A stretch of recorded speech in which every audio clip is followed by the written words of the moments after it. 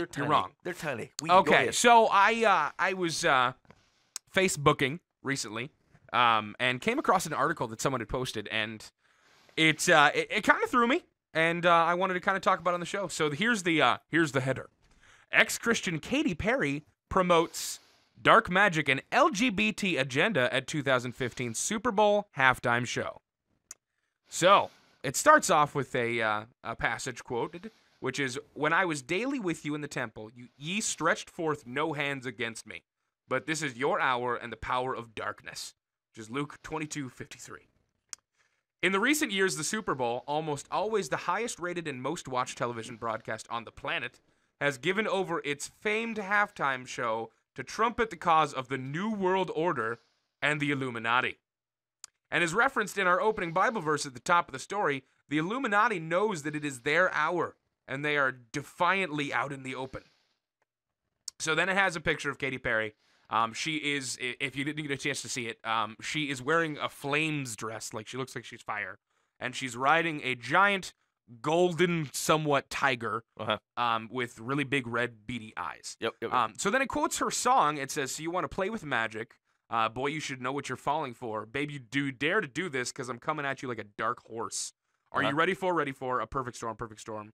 Because once you're mine, there's no going back." So it quotes that. Yep. 2 years ago, you had Beyonce flashing the Illuminati triangle sign during Super Bowl 48. The year before that, you had Madonna as a New Age goddess gyrating on a satanic throne. And last year, you had Bruno Mars shouted "Illuminati now" during his performance. I didn't catch that. I didn't catch that either. This year, we had ex-Christian Katy Perry providing the entertainment for us. Perry, whom you may recall, famously renounced her Christian upbringing and has this to say about what her faith is like today. "I don't believe in heaven or hell or an old man sitting on a throne. I believe in a higher power bigger than me, because that keeps me accountable." She goes on to basically say that she's not a Christian, and she still feels like she has a deep connection with God, just does not affiliate with Christians. So let's see how former Christian Katy Perry did compared to previous years. Katy Perry opened riding a golden monster with glowing red satanic eyes, singing the lyrics to her hit "Dark Horse," partially quoted in the photo above. Read those words closely. It's the devil speaking, and he is coming for you if he can. She performed her LGBT fan favorite, "I Kissed a Girl," leading as many young women as will follow her into experimentation with the LGBT perverted lifestyle. And Perry closed with another pro-LGBT song called "Firework," where she floated over the audience riding a shooting star with the LGBT rainbow at its tail. The New World Order and Illumination agenda is being hammered into our children at a feverish rate, using catchy lyrics and a non-stop droning drum beat with overwhelming power chords. Ending with "Parents, protect your children if you love them. All of this junk, every bit of it, is poisoning their minds and turning them away from God. Katy Perry is the perfect poster girl for the New World Order because she used to be a Christian and now mocks the God she once served. Just like Lucifer did as he was becoming Satan."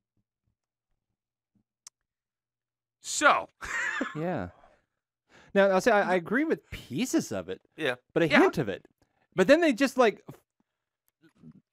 get weird. They just go crazy and insane, and to the point that it's kind of embarrassing to go, "Oh yeah, we're brothers." Yeah. Maybe I went a little far there, but they just go a little far, I think. Well, I think they go a lot far. Yeah, Well, yeah. I think they go a lot far. It's much more like, than a little. Here's the thing: is like you've yanked. If you have a love for God's word, and you say, and I look at it and say, this is supposed to communicate something to me. I'm supposed to know God deeper. I'm supposed to know about Him and His character. You can't be yanking crap from wherever you want. Like he quoted the opening quote. What was it? Luke 22:53. "When I was with you, day after day in the temple, you did not lay hands on me, but this is your hour and the power of darkness." What's the context? He's talking to the religious leaders of the time. Just in prior... the temple. It's right before his crucifixion. This is like 30 to 33 AD-ish. So in all of the 2,000 years of history since then, Jesus prepared us for this exact moment. He was letting us know that Katy Perry's coming. Yeah. That's what they're insinuating. I'm about to get arrested and taken in front of the high priest, but also I intend to warn you about Katy Perry's halftime show.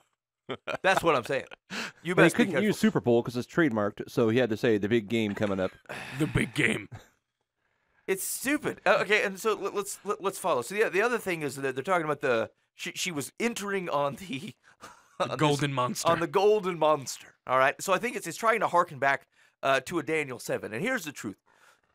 If that's what it is, okay, if this is a beast emerging from, first of all, it's not emerging from the sea. That's that's problematic. Second of all, do you remember the descriptions of these beasts? Let me give you a go. So a lion that had an eagle's wings.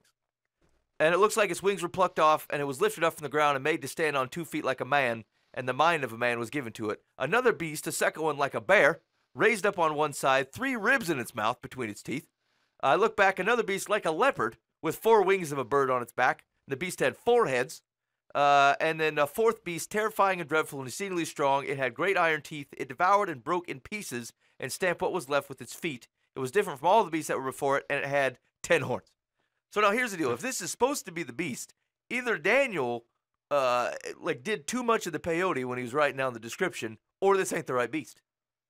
If they're pointing to say this is the guy, it can't be the right one. Are they referring to Katy Perry as the beast? Is that what's happening? No, the monster. The golden monster she was riding in on.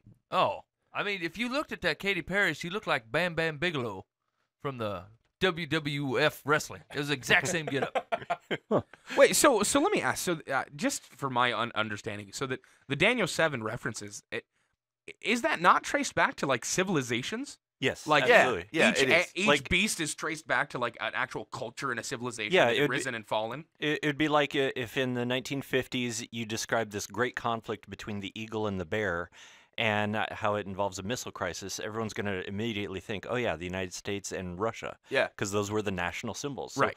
Likewise, Daniel's referring to what are known as national symbols for his day. Right. So if you're but if you're going to take that thing seriously, if you're going to take it as if it was not a symbolic discussion and it was a literal beast, it's missed. It's missed the mark. Yeah. So even through that interpretation, it tells me you have a low view of Scripture because I would say that can't be the guy. Hollywood's always messing with our symbols.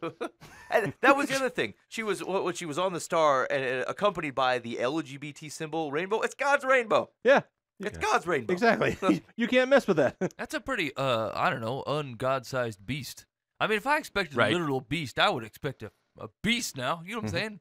The Lord don't make some kind of halftime show beast. Not 4 dudes running legs on something. Yeah, I feel like Like this you thing saw would, the dudes underneath it, like, all right, now move the leg here. this is the I'm like, best that Jesus could come up with. I don't think yeah, so. that's Daniel 7. Daniel's just like, okay, and I didn't tell you with that last beast, there's actually 4 dudes that move the legs for it. But we're not going to write that down because the They threw symbolism this thing there together in is 10 not minutes cool. after the last play. You know what I'm saying? It was ready to go. I feel It like has it the has Lord big could do fiery whatever. red Satan eyes. It's like, no, those are just jewels. Like, I don't think that's really meant to be like, this is Satan eyes. It's like, really, man? So This is your overreaction to the situation. Like, yeah, I'm sure that we can pull some truth out of that, and I'm sure that we can say some things about Katy Perry and some of the things that she's representing.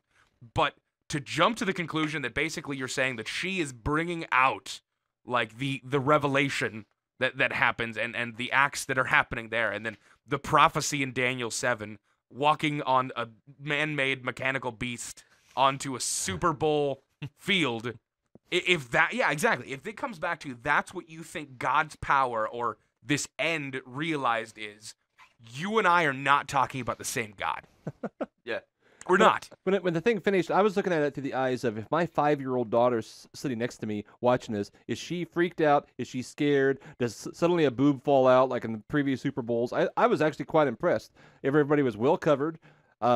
They were singing songs like I wouldn't agree with the message of the words, but I'm talking about someone who's just not they're just sitting like it's just background music. They're Yeah. like, yeah, this got a nice little beat. It looked happy. They had little dancing sharks. I love the sharks. Those were adorable. Those were great. Little Ben and I are glow gonna get those balls. suits. Yeah, I thought it was great. It was just we look ridiculous. We look ridiculous, and it looks like we serve a very small God. If these are the things that we care about, right? If we feel like the great foe of God is doing this is the master plan. Now, granted, the great foe of God is ultimately small in God. I get it, right? But like to even count as some sort of foe, you would feel like you would come up with something better than this to dominate our belief in Jesus. Oh, hey, look at the technology there. Satan must be real and powerful. Like I'm not seeing the connection, and I feel like it very much diminishes who our God is for us to be freaking out about stuff like that. Yeah. We look stupid. We Yeah. look stupid, and we make God look small when that's the kind of crap that we're freaking out about. Yeah, I agree. Yeah, it made me sad when I was scrolling past it and I saw it, and I looked at it and I decided that I wanted to read it because obviously the title kind of jumped out at me a little bit, and then as I'm reading through it, it made me sad because of what that represents, and I think you guys kind of hit it with there. If that's what our Christian brothers and sisters are doing with their time, if that's what they've decided to hold on to, is not not furthering the kingdom of God, and is not truly speaking about our God that we love and that loves us to other people and to lost people. It's about arguing with each other about whether or not a friggin' beast that is literally just metal. There's no argument. And yeah, Can you call another Christian brother an idiot and just be all right with it? Well, the thing is, this is Satan's domain. I mean, I don't care what you look at, you will find pieces of Satan. Even in the church, you'll find us doing dumb things. I mean, I've done dumb things. Here. Yeah, I mean, I do them constantly. so, yeah, we just look silly. All right. Well, I feel like I'm going to watch the Super Bowl again next year, probably. We'll be checking for the If we're Illuminati still references. The Illuminati. Yeah. The beast has been put in motion. Hey, okay, so maybe I'm opening up a can here that I shouldn't be, but can anyone give me a 1.5 minute description on what is the Illuminati? What is the New World Order? What does it mean? I have no clue. I honestly don't know. They're just words. Okay, hold on. I'm trusting the Wikipedia for a quick answer. Oh, Here- man. All Here right. we go. The Illuminati, plural of Latin illuminatus, meaning enlightened, is a name given to several groups, both real and fictitious. Historically, the name refers to the Bavarian Illuminati, an Enlightenment-era society founded on May 1st, 1776. Conspiracy theorists have claimed that many notable people were or are members of the Illuminati. They were banned by the Bavarian ruler Charles Theodore with the encouragement of the Roman Catholic Church. The all-seeing eye, or eye of providence, is a symbol that is commonly associated with the Illuminati. You'll recognize a very similar symbol on the dollar bill. Okay. Here's the deal. I bought a Kit Kat bar with a dollar bill roughly 4 months ago, Devil worshiper. and I felt like there was a beast emerging. But really, that was just my belly rumbling for a Kit Kat bar. Rough times. Daniel 7. Daniel 7. Drop the mic. I am hungry. Daniel 7. All right. Anyway, stop that. Hey, listen here. Stop it. If you're one of those people, knock it off. You think that you're rooting out evil, and you think that you're revealing truth to people, and the truth is you're making God look small, and you're making yourself look ignorant, and that you have no trust in Jesus. So just pull yourself together and knock it off. And what you're doing is you got your neighbor in the backyard drinking a beer and thinking, I wonder if this Jesus thing is real, going, oh, no. No. Yeah, no, thank you. Yeah. Yeah, I'll listen to Katy Perry, and I'll go kiss a girl. Mhm. I mean, we're losing the argument by being weird. Hey, Not like that example at all. on a positive note, Lenny Kravitz was also singing that "I Kissed a Girl" song, so he could legitimately have done it. He redeemed it. I kissed a girl and liked it, but I am a guy. All right, fair enough. All right, you're listening to Live from the Path. You make mistakes in life. Watching the Super Bowl halftime and coming across as if the devil is in it is one of them. Listening to our show may be another, but not on the same scale. You can catch it. Look at our weekly clips. Go to livefromthepath.org. Also, a quick shout out to our sponsors: Bob Eisenhower with the Eisenhower team.